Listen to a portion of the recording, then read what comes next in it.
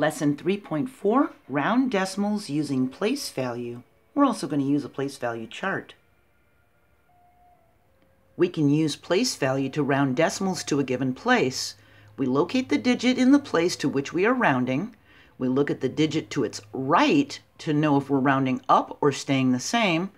We go up 1 if the digit to the right is a 5, 6, 7, 8, or 9. We stay the same if the digit to the right is a 0, 1, 2, 3, or 4. Then digits to the right are removed. We use the same method to round decimals that we use to round whole numbers. We've learned in video 3.1 that we can place extra zeros to the right of a decimal. Placing more zeros to the right doesn't change the size of the shaded area, but the size of the pieces are different. For 6/10ths, 60 hundredths, or 600 thousandths, the same area is shaded. The size of the pieces are different, that's all. They each have a 6 in the tenths place.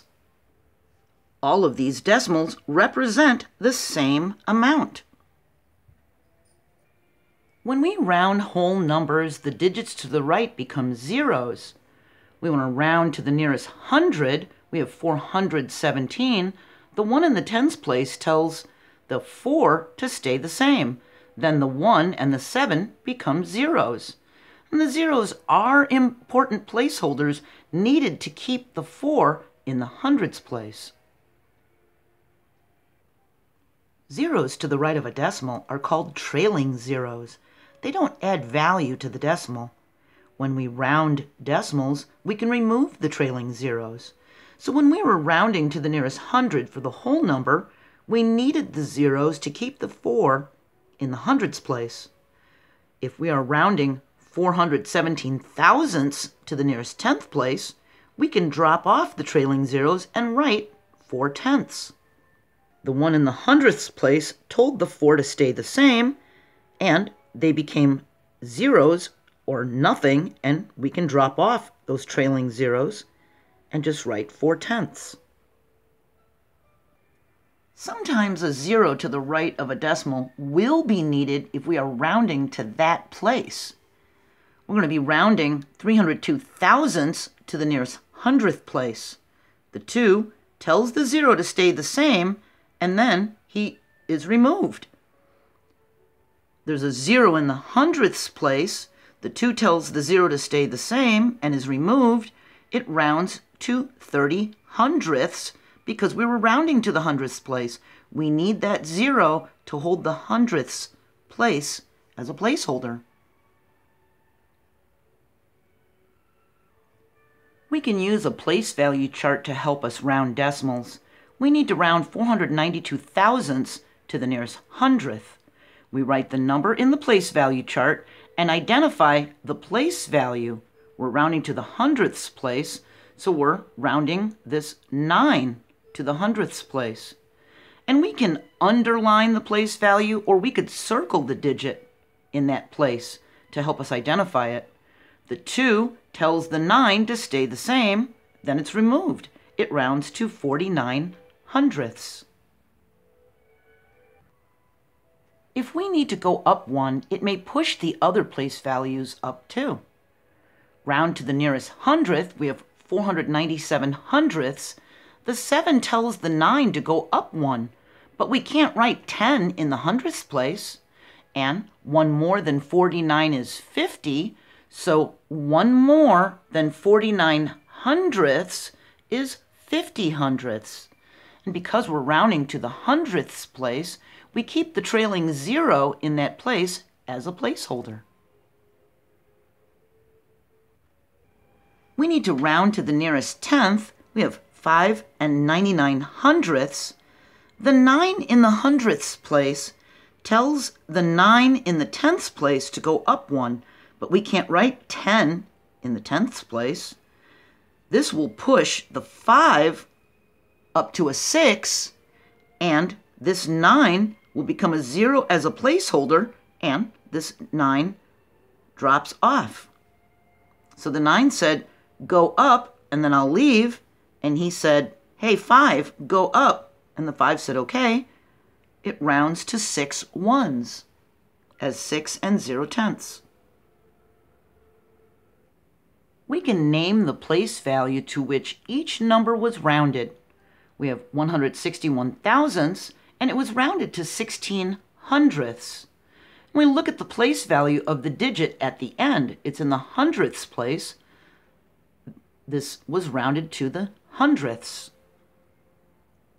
Here, 3 and 508 thousandths was rounded to 3 and 6/10.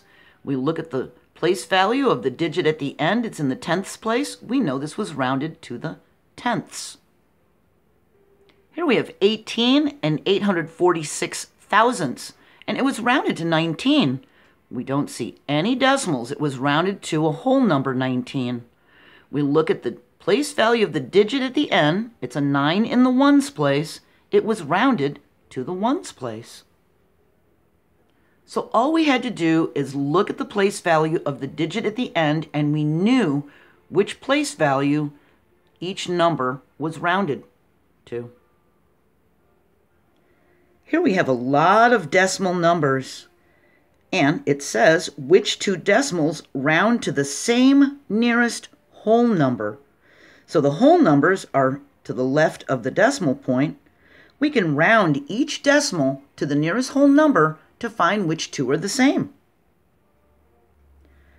For this one, we look to the right, and the 8 is going to tell the 5 to round up one more, so it's going to round to 6 ones. Here, the 3 in the tenths place is going to tell the 4 ones to stay the same, so it's going to round to 4 ones. Here, the 7 in the tenths place is going to tell the 3 in the ones place to round up 1, so it's going to round to 4 ones.